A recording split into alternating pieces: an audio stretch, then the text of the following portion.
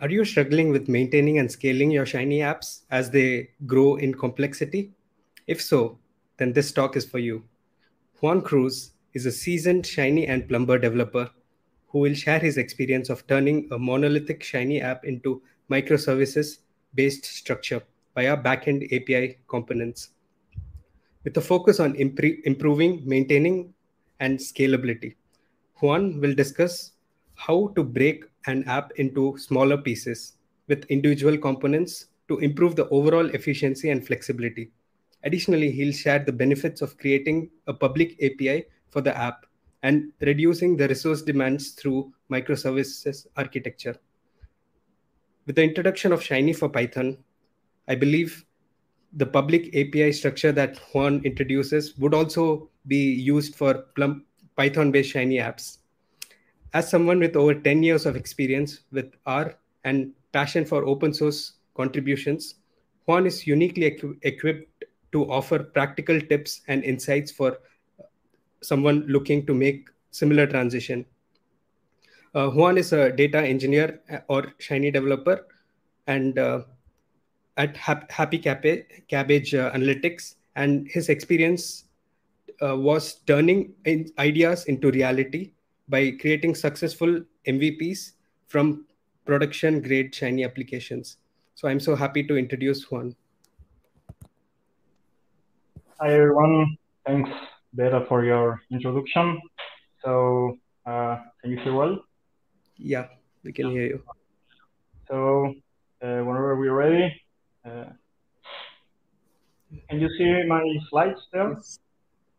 Perfect. Hi everyone, I am Juan Cruz. I work at Happy Cabbage Analytics, and I'm going to talk about how we turn our monolithic Shiny apps into microservices-based structure. But first, I would like to cite readers at ShinyConf 2023. Yes, I know this was 2 days ago. Shiny is thought as a monolith, but why shouldn't it? What are the benefits of having a microservices-based structure? Well, the most commonly found explanations in the literature are related to scalability, maintenance, fault isolation, etc. So in this talk, I will present some sort of walkthrough of how we build or currently build apps with microservices-based structures, or at least I will, or at least which focuses on the idea of microservices, because throughout this talk you will know that this is a step-by-step process in which probably you will find out that what best fits for your app is some step in the middle and not the complete scenario. Let's get it started. As I mentioned, I work at Happy Cabbage. Happy Cabbage goal is to help cannabis dispensaries in their business. And for that, we currently have 4 tools: Downstore for inventory management, Sirius to check stores' performance, Polaris for marketing, and Claire to help bad tenders. Bad tenders are the persons that assist you when you order cannabis. For this talk, I will use Claire as an example. So this, what you see here, is one portion of Claire. Claire lets bartenders know their customers and helps them in recommending the key products they will love. Claire consists on different boxes that contain specific information about the selected customer. So for instance, here we can see a facts section, product preferences, product recommendations, and among other boxes we have there. At Happy Cabbage Analytics, as the dev team, this is what we received from the research team, working and validated minimum viable product, MVP. So at this point, the idea was to validate that the MVP has value for the dispensaries. So the app works, but it hasn't got any great engineering concepts in it. So commonly, the code is how a typical example Shiny app looks: a huge R file with Chinese UI and server definitions, a single file that takes care of everything: UI definition, data access, calculations, transformations, and UI rendering. everything in just one app file. So what are the main drawbacks of this approach? Well, as all the code is in one single file, as we are a team, if multiple developers are working on the same file, it is highly possible that we create merge conflicts. It's complex to follow the logic, as the code might be mixed throughout different lines. And finally, this is something specific to Claire. When we released the app, multiple customers wondered if they could include the product recommendations into their own e-commerce websites. So we thought, sure, it's just by creating a Plumber API and letting them get the data we are showing. However, as the data access and calculation were done in the Shiny app code, we had to copy-paste all of this code into the Plumber API. So the main issue here is that if we change the code in one place, we must change the same code in the other code. So this increases the probability of introducing incompatibility issues. And of course, developers tend to forget copy-pasting stuff. In order to start facing all of these drawbacks, we apply modularization techniques. For modularization, we tend to follow Epsilon's Rhino's concept, not necessarily by using the package, but using the folders structure by means of the box R package. For the ones who don't know about the box package, I would suggest taking a look at it. It's amazing what you can do there for modularization techniques. Well, the key when modularizing is to split the app into different concepts. As we mentioned before, Claire consists on different boxes that contain specific information, say different modules. And probably this is the most challenging part when modularizing, being able to take splits of an app. There are no steps to follow on this. It is mostly a craft task in which one gets better over experience and time. As you can see, several talks of this Shiny conference were about this, so I recommend taking a look at all of the talks. Thus, we split each UI box into a specific module, which will contain that module's UI and logic. So now, instead of just an app R file, we refactor and move code into module-specific files. So now the main app R file now just calls the module's UIs and server functions, and that's it. It's extremely easy to read and to follow. Each module, for instance, here the fast facts module, contains just its UI definition, data access, transformations, and UI rendering functions. However, this can still be a complex module, hard to follow and debug, right? So we can still keep modularizing, or better said, simplifying this code. This is done by detecting in the module's code some subtasks and moving them into new files that contain just these subtask functions. For instance, in this example, the case of a function that takes care of getting and transforming the data that should be shown for the customer fast facts box. In this scenario, the module just takes care of getting the data by calling the new function and showing it in the UI components. Sorry, the data shows in these UI components and rendering. No querying or calculations in the module code. So, sorry, as you can see, the modules code tend to be more easily readable. The subtask functions are in charge of getting and transforming the data and just returning the values that are going to be shown in the UI. Exactly what we show in the UI is expected to be obtained by calling these get functions. So this would be the actual app structure. Of course, I'm not mentioning about the rest of the get helper functions of the rest of the modules. So by just moving all of these subtask functions into a newer package, Shiny is no longer in charge of data access and transformations, and Shiny is only in charge of obtaining the data to show and rendering it into the UI. Moreover, we gain all of the benefits that are provided to packages like unit tests, checks, etc. Everything what we know about packages. Then for our Shiny code, our Shiny module, the only needed required change is to replace where these getter functions come from, switching from the local files to the backend package. So now, if this is the current structure of our Shiny app with the Shiny package and the backend, with the Shiny code project and the Shiny apps backend package. To build a Plumber app, it is as easy as creating a new project for it, and just for each backend function, build an API endpoint. Really, we just need to call the backend function, and that's it. What we show in the Shiny app is accessible through the Plumber API. So as a summary, what we have is a backend R package, which is in charge of all data access and transformations and returns just the information that we will be shown in our Shiny app. We have a Shiny app that is just in charge of pulling the show data and rendering it into the UI, and the Plumber API that allows programmatically user access to our app's data. In this way, we decrease the probability of merge conflicts, as each module and function is as specific and self-contained as possible.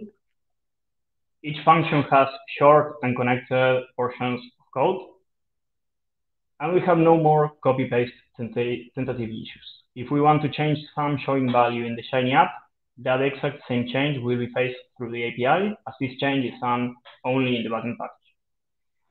At this point, in my experience, this is the best app configuration that I can recommend. But are there microservices running on a server? Why do we want or need to have microservices? At Happy Cabbage Analytics, we deploy our apps and APIs to POSIT Connect.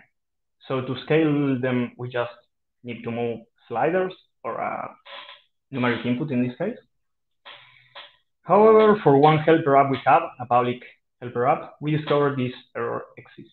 We've never seen this error before, and there's really few documentation about it. It says that there cannot be over 20 concurrent users of the Shiny app. As all of the UI-facing elements were already included in our API, we decided that as this was quite a simple app, the best alternative was to migrate the Shiny app with an HTML plus JavaScript-based website. I am not an HTML or JavaScript expert, but trust me that with few knowledge, having our working API, it was really easy to migrate the app into ours.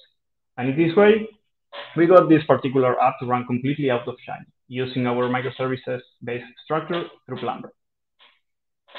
Well, as I said, this approach needs some knowledge of HTML and JavaScript, but it gets rid of the Shiny architecture and the Shiny daemon continuously running on a server.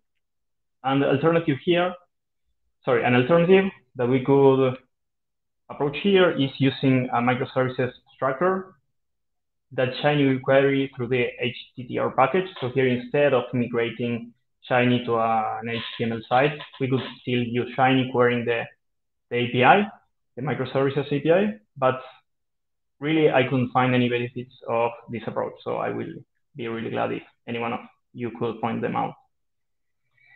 So as a takeaway section, I would like to mention these steps. First, we need to split the app into concepts, modularize the app so each concept builds a module, detect data access and calculation code chunks, move these chunks into functions, move these functions into a new R backend package. If needed, if we want, create a Plumber API for each of the backend functions, or at least for the ones we want to expose to the public. And finally, if we really need to use this microservices structure, we could migrate the Shiny app into a website that queries the API. Something really important when exposing Plumber APIs is that we must take care of authentication and the backend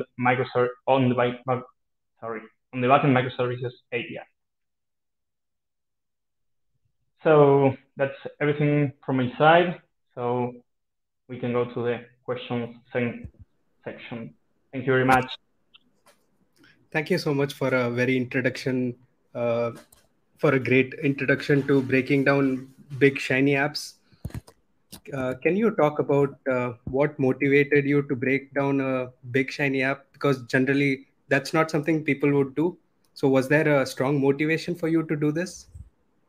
Well, the main motivation on modularizing our shiny apps is because of merge conflicts.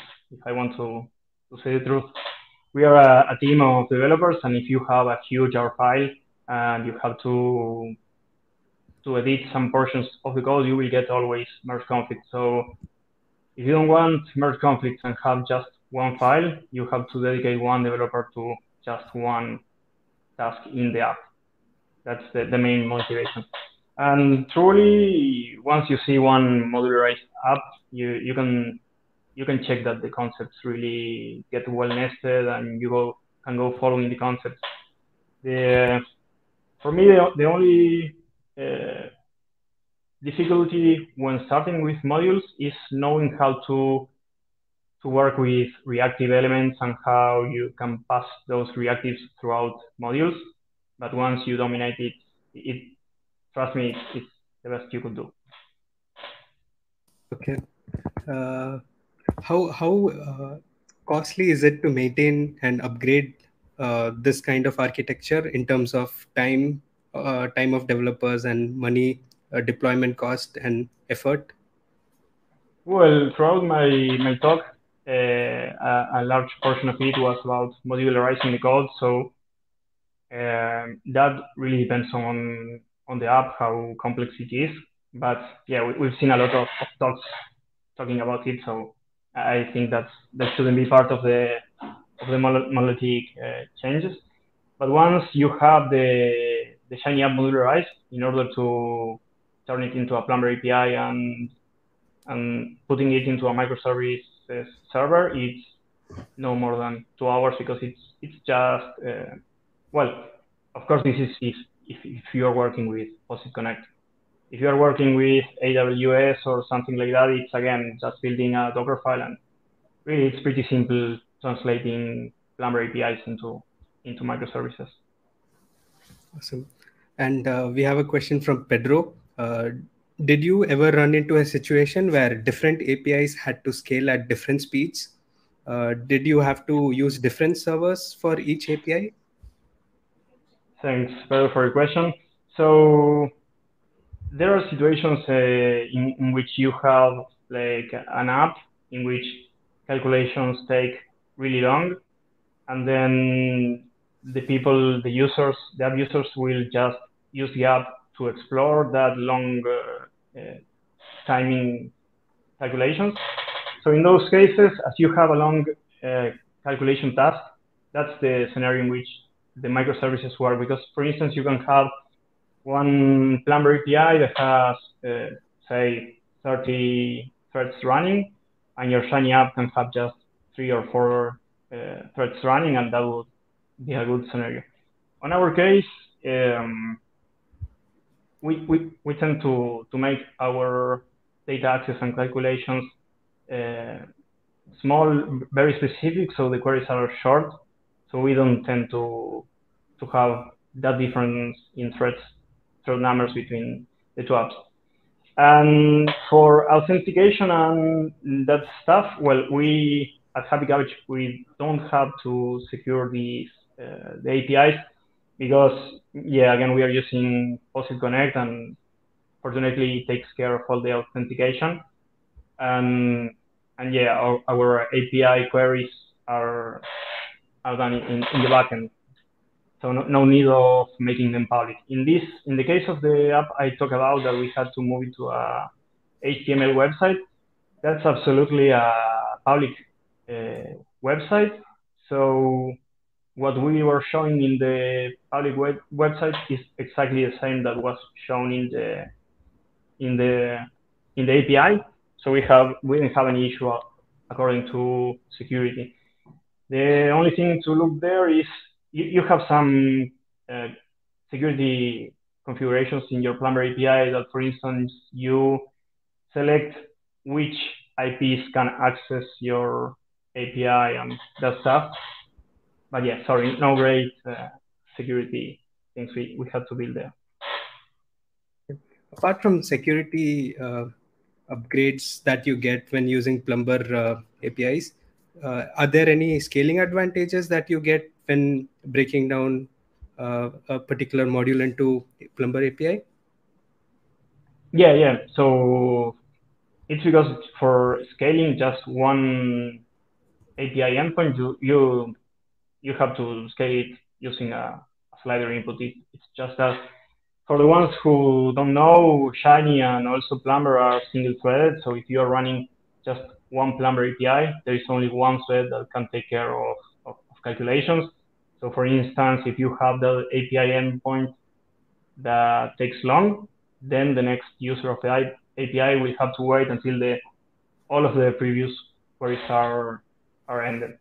So this is the case in which you have to take a look of how many concurrent users you are having and just scaling up your application, but again, moving a slider. This is the same as happens in AWS or Google Cloud Platform. To scale it's just moving sliders. Do you have any tools or methods to measure this performance? Yeah, not me, but all of the cloud platforms have tools for monitoring app access. So yeah, I cannot show it now because it's our enterprise account, but you will always see in AWS, in Google Cloud Platform, in POSIT, all of them have metrics about app usage. So you can see how many concurrent users you are having to each of your endpoints. Okay. And Olga wanted to know, are you suggesting to extract functions into packages in general or in some situation? No, what I would suggest is having just one Shiny project, one backend package, just one, that you will have all of the functions needed for the Shiny app and the Plumber API. And if you need to extend particularly just one endpoint of this API, you can create one package, one Plumber API project for each of the endpoints. So in that case, you can just scale whichever of these Plumber endpoints you need. Awesome. Thank you so much for an informative talk. I hope everyone sees the benefits of doing such architecture changes. And see you next year. Yeah, of course. Thank you very much, Veda. Thank you, everyone. See you.